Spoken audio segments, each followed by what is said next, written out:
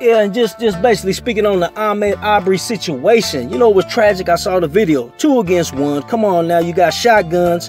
One is in the back. Looked like a bona fide lynching. It was tragic. Pray for the families and everyone who saw, especially to the young people, to be wise, you know. You should be able to jog and be a man of color, be black, and be able to jog wherever you want to jog. Hey, man, you know, it just didn't look right. But nevertheless, keeping in mind the earth is the Lord's and the fullness thereof. Go where you go, be wise, but no, take the Lord Jesus Christ with you. So in order to put on Christ, you got to be baptized in his name, in the name of the Son of God. He's the one who got up. He didn't just die. He didn't stay down. He got up. Amen. So let me turn to the book real quick. Get your Bibles. I'm in 1 Timothy, the 1st chapter, just to speak about a few things. It says, knowing this, 1 Timothy 1:9, knowing this, that the law is not made for a righteous man, but for the lawless and disobedient, for the ungodly and for sinners, for unholy and profane, for murderers of fathers and murderers of mothers, for manslayers. That's murderers like the 2 that killed AUHMED Aubrey. And I'm glad that they locked up now. It should have been. Amen. Because it looked like a bona fide lynching. And you have a background in law enforcement, and you was that ambitious to be some type of wannabe vigilante. But nevertheless, we'll see what happens. Amen. But the Bible speaks, okay, because the law and what comes with the law, there's blessings, but there's also cursings. And it's for the manslayer. It's for the murderer. It's for whoremongers, okay? And for them that defile themselves with mankind.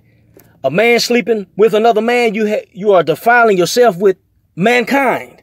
Reminds me of Anderson Cooper, who recently came out on CNN talking about, oh, he's so glad he's a new father. Well, you're a liar. You're not a new father. Where's the mother? No, you have some man you're married to, and then you had a surrogate who is just as guilty as you because they're a partaker in your nasty lifestyle. So we don't believe what CNN promotes. They want a race war. They'll blow this thing up. You know, they'll get all these individuals speaking. Yeah, I'm upset. But hey, I'm trying to tell you the solution is to come on back to the word of God. He that believeth, you got to believe the gospel, and is baptized shall be saved. So you have to be baptized in the name of Jesus Christ, the Son of God.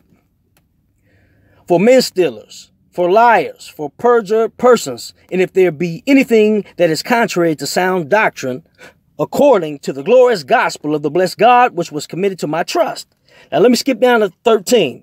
Paul is speaking to the young man Timothy, and who was before a blasphemer and a persecutor and injurious. So he used to be a violent. He was a persecutor of Christians, but he did it ignorantly and in unbelief.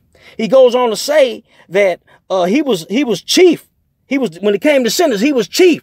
So God could turn thuggery and you know, a lot of us rap sheet so long it's bigger than your body, you know. But nevertheless, God could turn it around. He turned around Paul, who was a persecutor of Christians. We're living in a time they got murder hornets. This murder spirit being promoted in the world through gangster rap, thuggery, and abortion. People should be mad about that.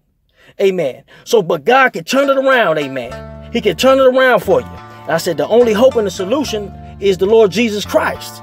Amen. Not CNN, what they're trying to promote. They're not going to tell you the truth. You got to be water baptized in the Son of God's name. Amen. He got up. Amen. So let's push that. Let's tell the truth. Be blessed until the next time.